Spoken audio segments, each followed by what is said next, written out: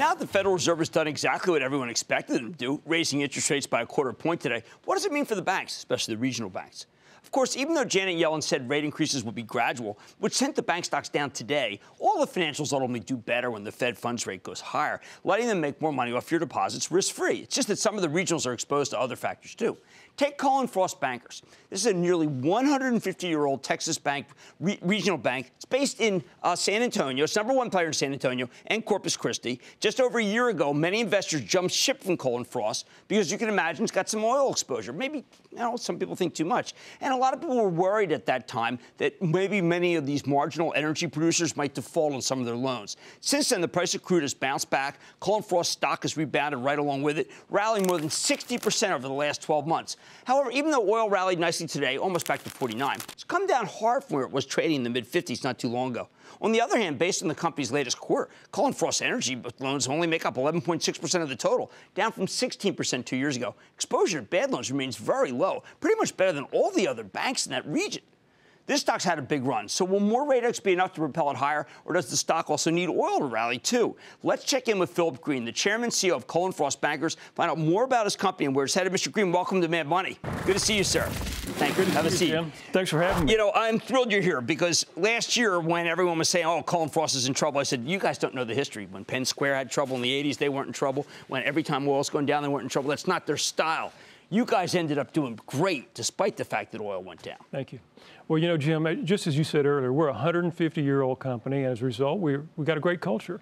And we got a mission statement that says it all. It's 21 words. It says, we'll grow and prosper, building long-term relationships based on top quality service, high ethical standards, and safe, sound assets. And the key word in that is relationships, okay? And so, in a sense, we were making energy loans, but we're really making loans to people that happen to be in the energy business, and that's key. When oil was at $26, an investor told me, he said, Phil, he says, greed and fear drive the market. Right now, fear is driving the bus. And so, it was a tough time. But I think the market got two things maybe wrong about us. And I'm not blaming them. I've been in the same place if I were them. But number one was they overestimated the impact on the Texas economy when oil went down the way it went down, because it went down about the same level it went down in the 1980s. And so they thought, well, the same impact in the 1980s is going to happen. Well, it didn't happen because Texas is so much more diversified than it used to be. Very good point. And the second thing that happened, I think, and that they missed, was that they they heavily discounted our ability to work with our customers to deleverage and their ability and willingness to deleverage. And when you've got relationships and it's not just transactions, you really have the opportunity to make it not a bid-ask business in that way. I know a lot other bankers were late to the party. They came in, they did lend to the marginal guys. You always had the guys that you know. Now, at the same time, we have the Federal Reserve raise rates today, and you've got, in your last quarter, you weren't sure how many times they're going to raise. You talked about only once. But now with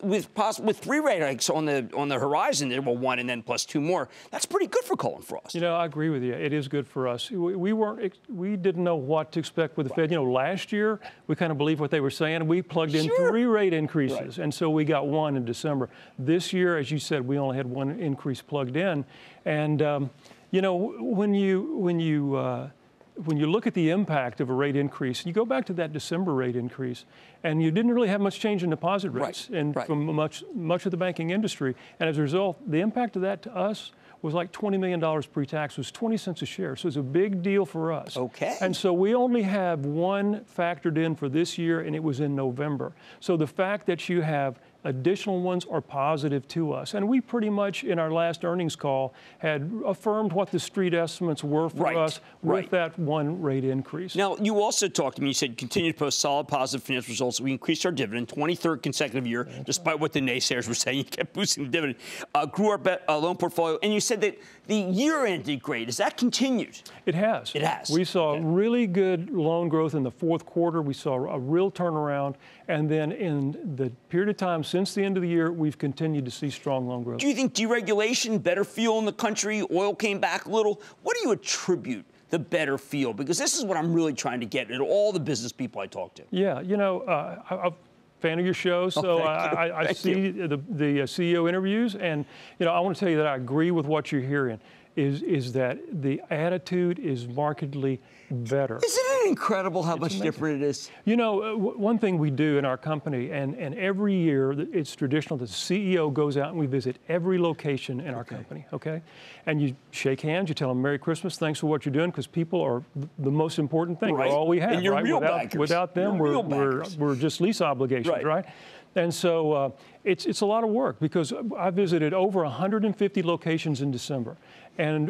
But you hear things and you learn things. And the thing I heard most clearly, and remember, this is in late November and December, was that it's turned that we're seeing so much momentum from our customers, particularly the smaller customers and the mid-sized customers, and that customer that was waiting to buy that equipment for 6 months, calling us up and saying, hey, we want to move forward. Let's go forward right away. All right, let's leave it on that note, because I really like that note. It completely fits what we're hearing from a lot of great business people. Okay, that's Phillip Green. He's the chairman and CEO of Cullen Frost Bankers, 150-year-old institution, really one of the best banks in the country. Mad Money's back after the break.